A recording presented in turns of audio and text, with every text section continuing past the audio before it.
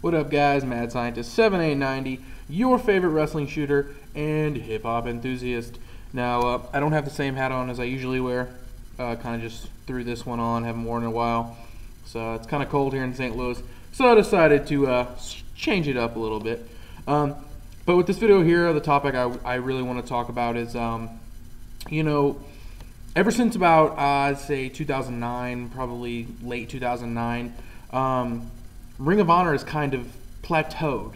They've kind of, I know they've got a TV deal, and I know that, they did that whole deal, and they're running pay-per-views, and they're doing, well. But to me, plateauing as in the quality of their shows. Since Death Before Dishonor 8, that which I would consider their last great show, since beforehand, this 2007, 2006 era. I would say that's the last great pay-per-view they had, and show, actually. I mean, they've had some good show, good pay-per-views, but not really to the quality of what I thought. And I kept thinking to myself, is the problem with Ring of Honor, is it Jim Cornette?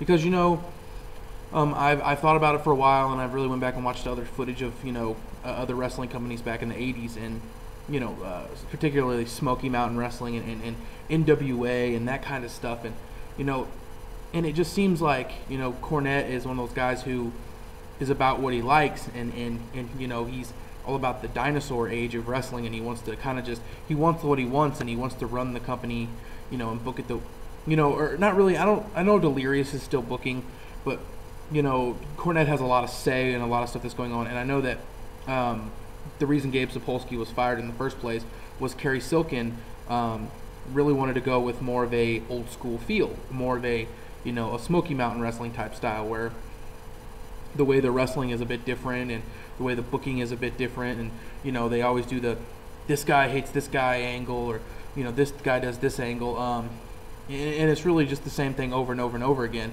Or they have this guy face this guy 5-6 times in the past 5 months, and it really takes a toll on Ring of Honor's quality, because back in the the day, back in the 06, 07, they were producing great not pay-per-views, but well, in 07 they were, but great show after great show after great show.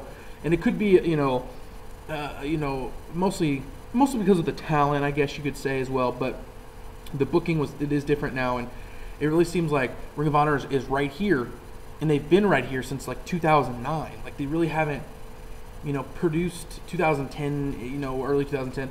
They really haven't progressed. They haven't peaked, and got it. They're really just right here, and they haven't gone any higher as my expectations. Now, I've been not lifelong, but since they've been almost, I've heard about them back in the early 2000s. I never really started watching them until mid 2000s. I really jumped on it in like 2006, 2007, when they were really hot. And ever since then, I've been a fan, and I've been watching and getting their shows.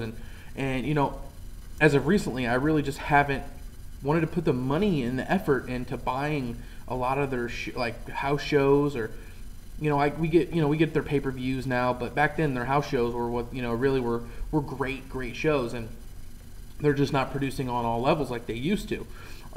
You look at a company like Pro Wrestling Guerrilla, who runs one show, maybe two on a good month, 2 shows a month or something, like Bola or All Star Weekend. They run 2 shows. I mean, they come out swinging every show and really try to just do great things each show.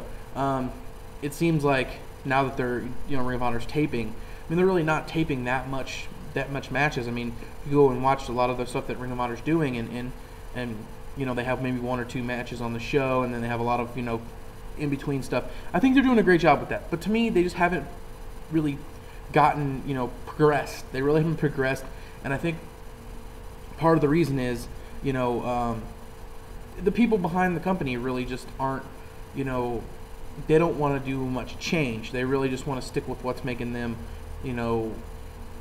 kept them where they're at. I mean, and I really think part of it has to do with Jim Cornette and even Kerry Silkin. He's had the company for so many years, but Gabe Sapolsky was booking in, and Adam Pearce was booking in, and the Delirious is now booking in, and just it just seems like they're really stuck, and I think part of the blame may be, that old school wrestling mentality where they want to book, they want this like this, and they want, it to be at this kind of level, and it just, you're in a different era, and hybrid wrestling and hybrid storylines and this and that is really what's going to catch people's eye. A lot of the stuff that happened back in the 80s isn't going to be popular anymore. It's not the dinosaur era. I remember watching, they had that documentary on indie wrestling that was pretty popular with a lot of wrestling fans, and they had, Ring of Honor on there, and they had the Danny Inferno guy, and they had Zema Ion, and they had these guys cutting promos and showing the life of an independent wrestler, and they showed, Zema Ion, a guy who I think has a great character. His character is really blooming in TNA, and his ability as a wrestler is very good. If for whatever reason they didn't snag him up, to credit what I'm saying is, everyone in Ring of Honor really wrestles the same style. They don't have anybody different or unique. I mean, they have guys that have been there for a long time, and then they just keep throwing guys in there that really wrestle that style that they've had for the last couple of years, that Davey Richards style. They don't have, a guy who can do high flying stuff. They really don't have a hybrid type guy, and I don't know. It just seems like to me, it's really just that's the reason why so many fans are so of Ring of Honor, so man, this is stale. This is so the same, because it has been the same for the last 3 years. They, a lot of people are blinded by what's really going on in Ring of Honor because.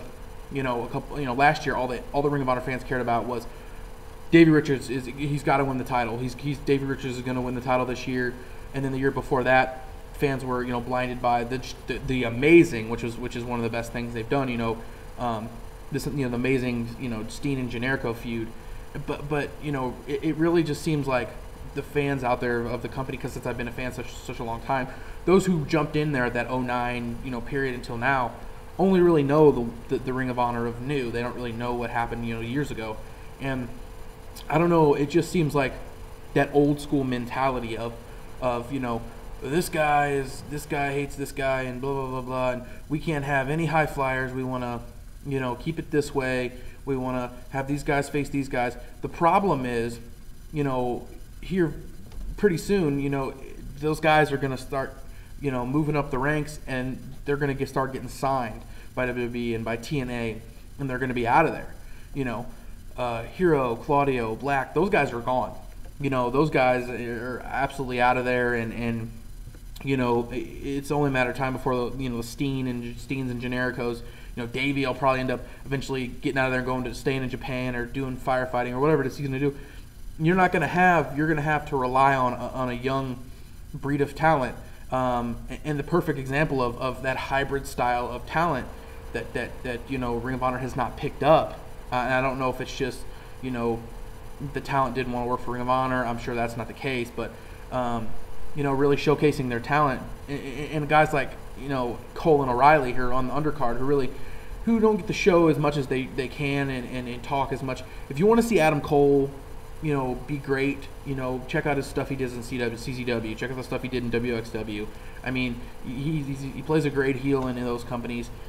And then, you really just don't see the younger guys progressing. You really have those just guys that are at the top, and they really know exactly what they want.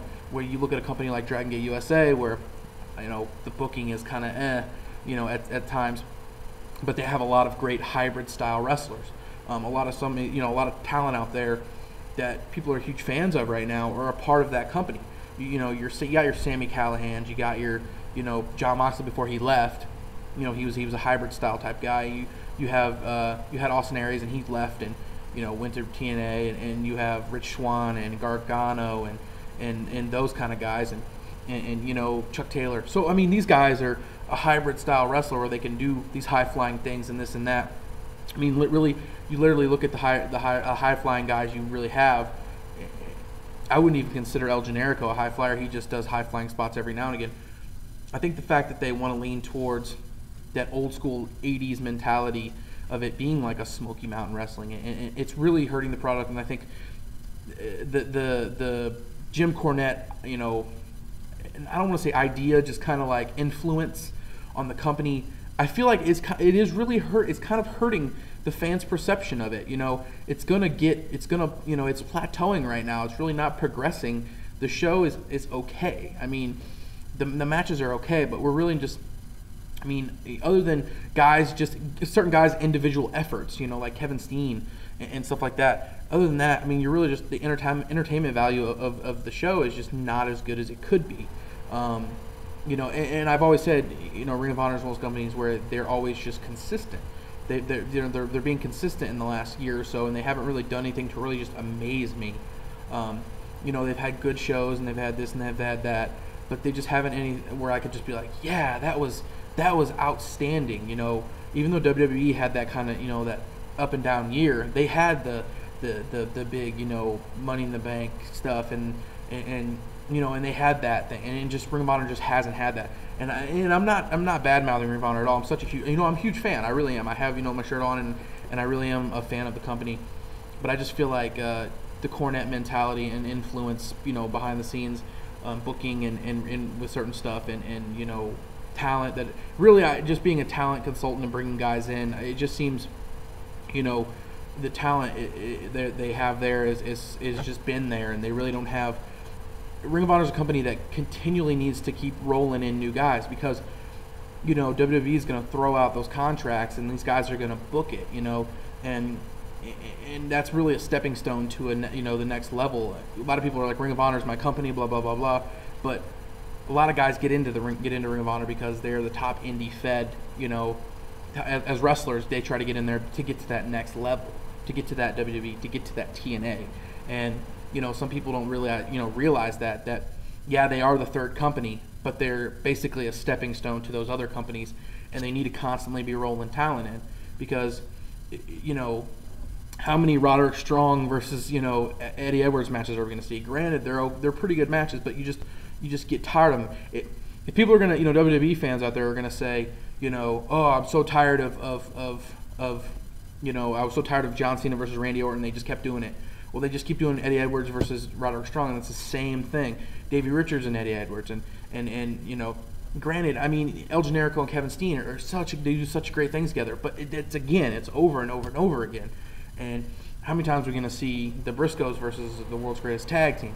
So now the one exception to this, before I get out of here, is really the synergy thing they're doing. They're working with Chikara, and I know a lot of the Chikara talent's not going to stay there, but that is a show that me personally, I'm looking forward to either buying or going to because, it just, to me, it seems like it's going to be something different and something fresh. And like I said, I've said this before, Ring of Honor is gotten stale, and I think it may be that Jim Cornette influence. Let me know what you guys think about that. I ranted on here for a while about it, but that's what I truly feel, and I think that, some people are going to start seeing it more and more and more as the TV show progresses, and you go back and you look at those Smoky Mountain Wrestling type things, and you see how the influence of Jim Cornette and really getting with Kerry Silk and really wanting that old, they really need to just hybrid. It's a different era in wrestling now, and fans want something new and they want something interesting and creative.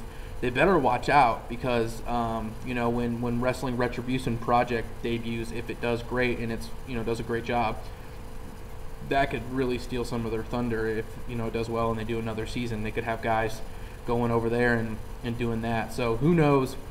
I just thought I'd throw that out there. I've been thinking about it for a while. I'm the Mad Scientist, your favorite shooter and hip hop enthusiast. I'm out of here. Deuces, people.